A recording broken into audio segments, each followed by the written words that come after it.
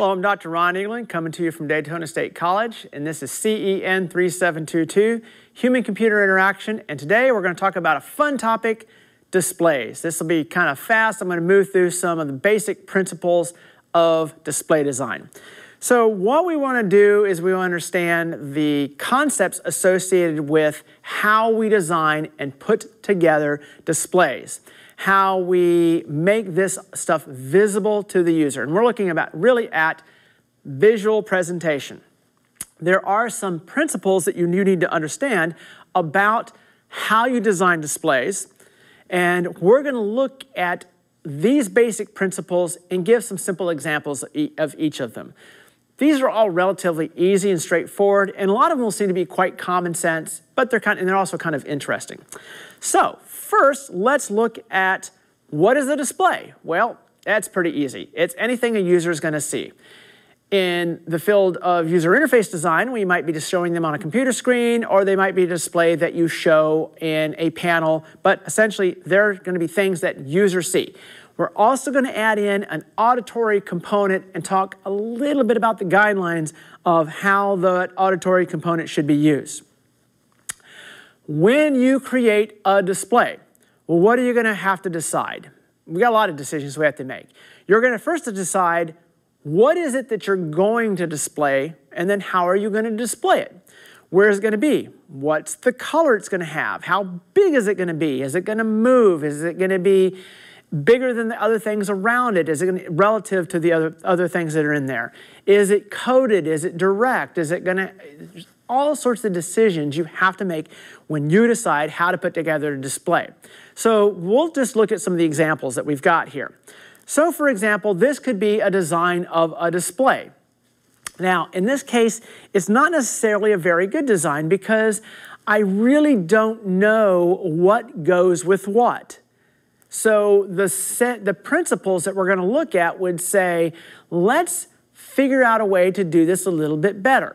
What is a better way? Well, this would be a better way, something where I've got now, to me, it looks like the color is an indicator of status, the number is an indicator of value, and then I've got a knob that lets me do settings. Those are, that actually takes a whole bunch of the principles of display design and puts them together. Like, where are things located, and how do they work relative to each other? How are they grouped?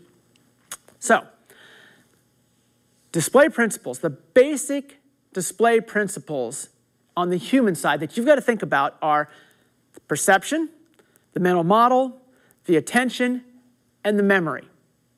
What can people be able to do? So first, let's look at perception. Perception means they've got to be able to perceive what is meant by the display, especially if there's an associated action. This is a great example. So you tell the user to take an action when the color of the blue gets to royal blue. Really? That's a limit that most people are going to have a really difficult time with. But we deal all the time with displays that have graduated colors. There needs to be more information, so don't require this type of perception to be used to take a specific action.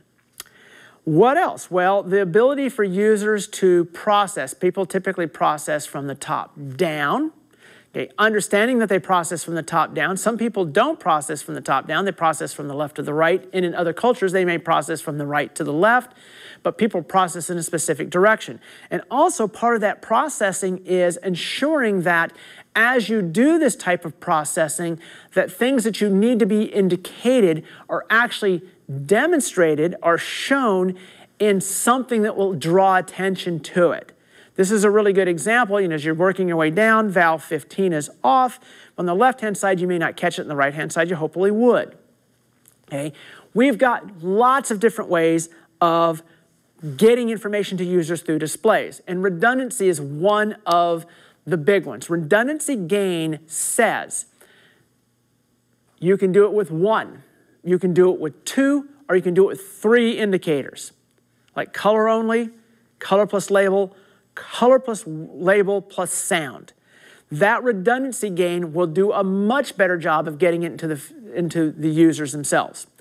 Also, perception has to deal with expectation of how do you expect things to be laid out. Okay, you're used to a specific mental model, like in this case of a street light. Having a display that follows the street light, which is something that users are used to, is probably going to be more effective than having just lights at random locations on the screen that has specific meanings.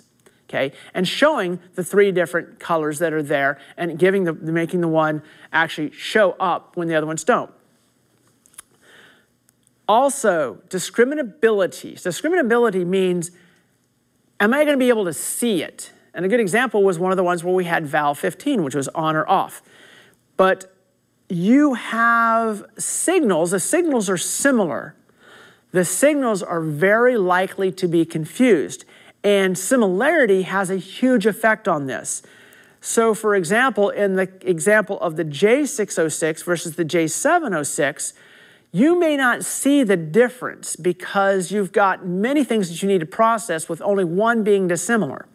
Whereas in the lower example, 606 versus 706, you're much more likely to pick up the discrimination between the change from the 6 to the 7 because you don't have as much stuff going on that's there. Looking at things that don't have very well indicated what it is, okay, especially if there's a similarity, you're going to miss this. However, it's relatively straightforward to put that information onto the display. So if you've got specific graphs and charts or things that you need to do, labels that have the portion that is different shown in a way that brings it to the user's attention, that is one way to do it. In the concept of mental models, making sure that things actually have a level of pictorial realism. So instead of just a display that shows a number for a thermometer, an actual thermometer would work better, but a thermometer that actually has a color coding that shows the cold versus the hot might even be better. Dealing with the concept of movement. When things are moving, if a display goes, twists or turns or goes left to right, certain people will have a perception that high is on top, low is on bottom numbers, and some people will see it the other way around. Or they might see left to right as low on the left, high on the right. If you've got to develop a moving model, make the moving model go with the user's mental model of how they expect that thing to move. Okay, so the mental model and the moving model should match. Ecological interface design. Okay, we want to make sure that the real-world system matches the mental model and the display system. So for example, a system where you're trying to deal with a valve and 2 tanks, putting in a simple, basic set of information may not be as good as having an actual pictorial representation where it's very easy to see what is going on. I've got tank 1, which is decreasing. Okay, my reservoir, which is decreasing. I have a valve open and water flowing at a specific rate to the other valve, to the other tank, which is, by the way, increasing right now. That gives a tremendous amount of information in a very compact form that users would have a very high capability of understanding. Attention principles. One of the primary attention principles is the concept of minimizing information access cost. What do we mean? Well, we want there to be very little effort associated with doing things that you do on a common basis in any type of interface. And one of the great examples of this was the very early, and I don't know if you've ever, some people may never have seen this, but the very early iPod examples where essentially you had very quick access with a twist wheel and a button to get to what it is that you wanted most. And it was really easy, but it hit this principle very quickly. If you wanted to get to a specific song, you simply twisted your finger around the dial. In reality, it actually was a tremendous amount of work, but you didn't mind it because you were actually getting to see the screen go as you were moving through this. It brought the access to what you wanted to see the most right up into your face. Proximity compatibility. Okay, you want to make sure that things that are similar in the world that you're controlling are placed similarly in your display. Close mental model, if the mental model puts them close proximity and the reality puts it in close proximity, the mental model will typically follow. They need to be in close display proximity. Attention. You have, and we've dealt with tension before, you have the focused attention, right on top of it, the divided attention, definitely not on top of it, or selective attention as I'm looking at this, now I'm looking at that, okay? You want to follow the model that goes with making sure that if you're dealing with a specific type of attention model, that your system is capable of dealing with that type of attention model.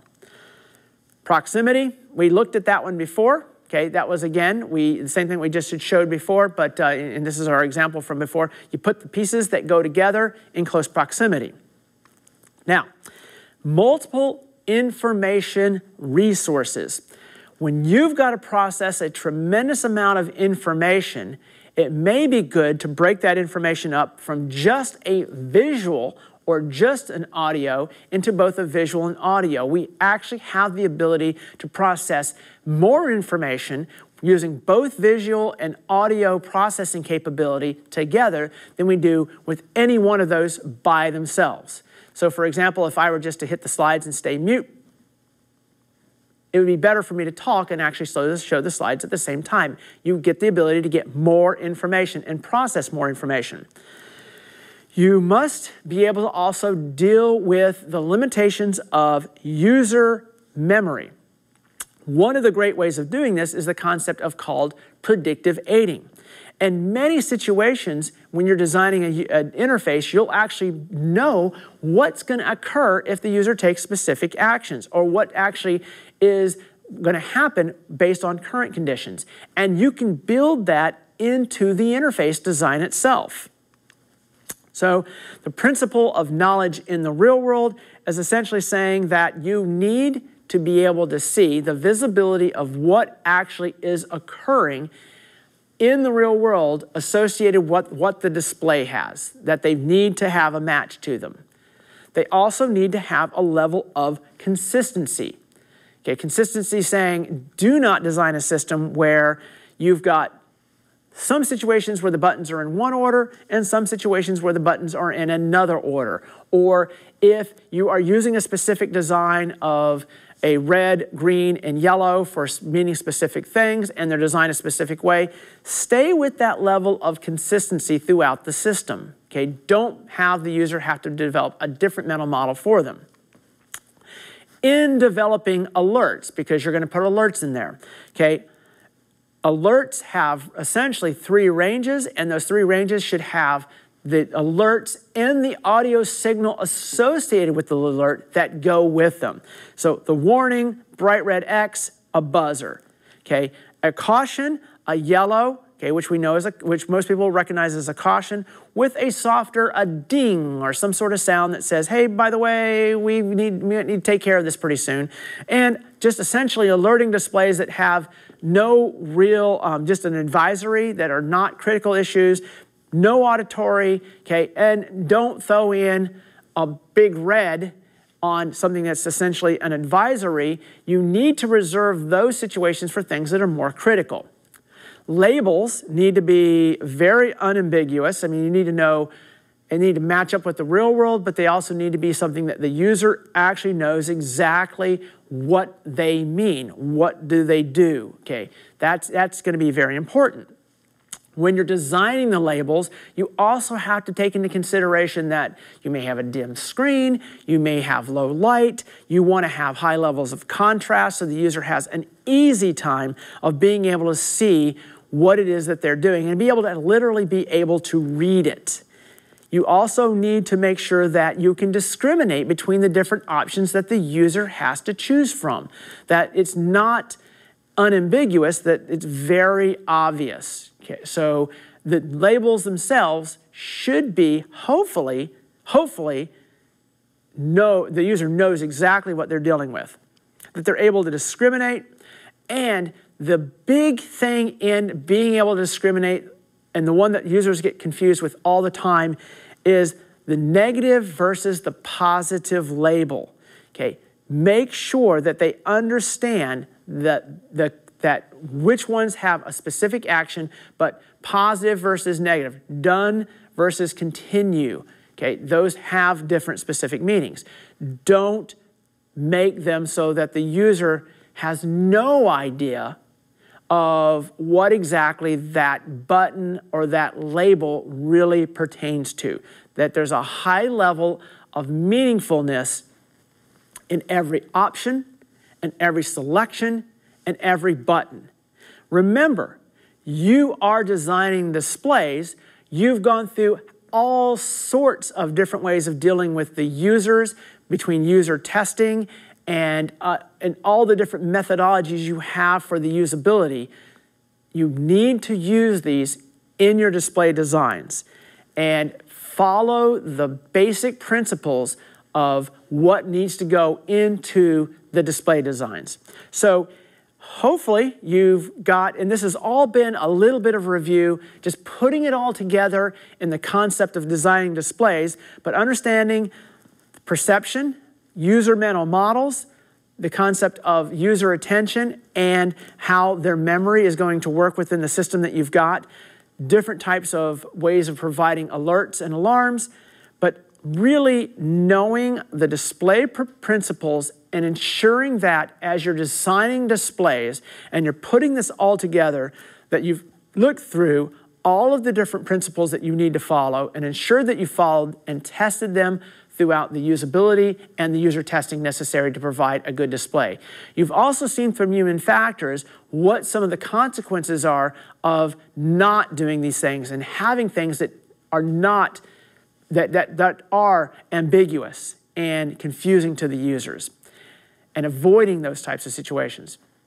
At this point, we should be getting very good at understanding the whole concept of the system design and putting it all together.